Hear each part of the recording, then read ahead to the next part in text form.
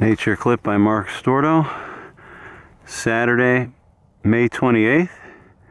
Seems that these guys really like hanging out in the shaded mesquite trees about 10-20 yards inland of the Salt River this time of year, because it can be in the 70s or low 80s this time of day. It's about 7:30 in the morning. Later on it'll hit 100 or so.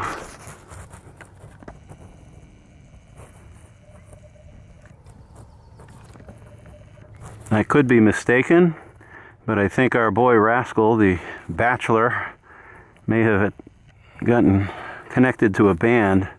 Pretty sure I saw him in this group with blue eyes.